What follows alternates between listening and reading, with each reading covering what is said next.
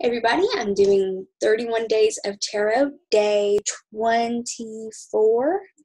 If I could design a 79th card, it would be, and I'm going to have to say I would design a card based on the archetype of the witch.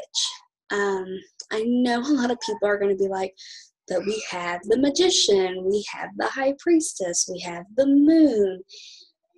And those are great cards, but I don't feel like any of them truly embody the witch archetype.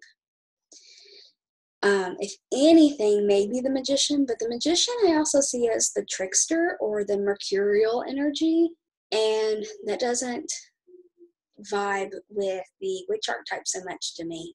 So I think if I had to, I would definitely do that. I would make it very much the Halloween archetype witch with the pointed hat and everything. I think that with the number of tarot readers being witches out there, I think that we would really do well with that card. I know some decks call either the high priestess or the magician the witch.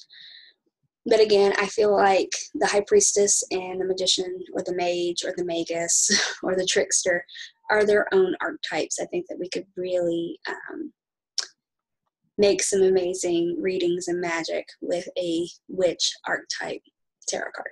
So that's the 79th card I would make. We'll see if I ever make my own tarot deck if I add that card in. So thanks for watching.